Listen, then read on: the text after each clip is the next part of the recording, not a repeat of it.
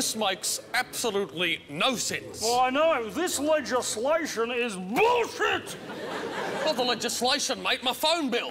Oh. There's all these hidden charges and data costs. I mean, how much would you expect to pay for a phone call? Well, what sort of phone call? Oh, I don't know. Say you're calling Dom from IT. Why would I be calling Dom from IT? Dom from IT is dead to me. Well, it's just a hypothetical, mate. Well, it wasn't a bloody hypothetical when I took my laptop in to get fixed, was it? You know what happened next? He wiped the data. He wiped the data. He wiped the data. He wiped the data. He wiped the data. He wiped the data. He took it. And he wiped the data. Well, say you're calling a different number then. You mean like a 1300 adult phone number?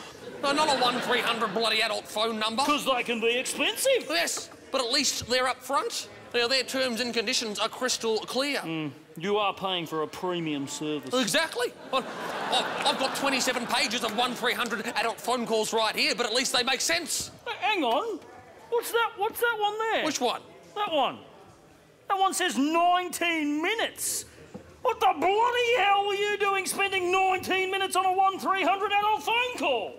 Can you keep a secret? Oh, I'm insulted you asked. I call up, fully intending to abide by my self-imposed 2-minute limit. Well, you don't call them until you're nearly ready. Exactly. Anyway, after 1 minute or so, it becomes apparent that the female in question sounds familiar.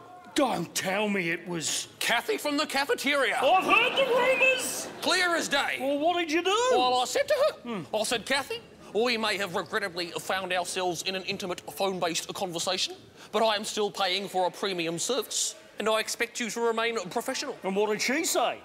She asked me what I was wearing. You little beauty! Then what happened? It was all going fine.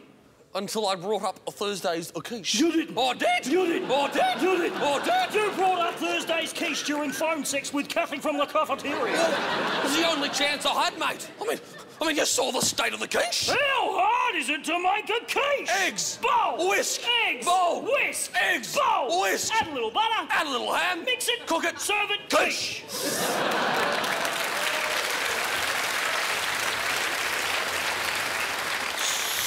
So how did she take it? Orally.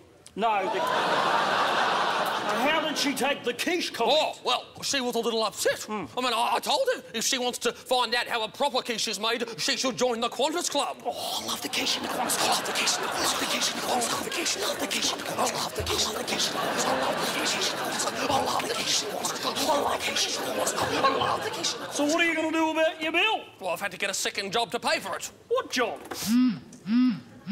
Excuse I. Backdoor bencher, what are you wearing?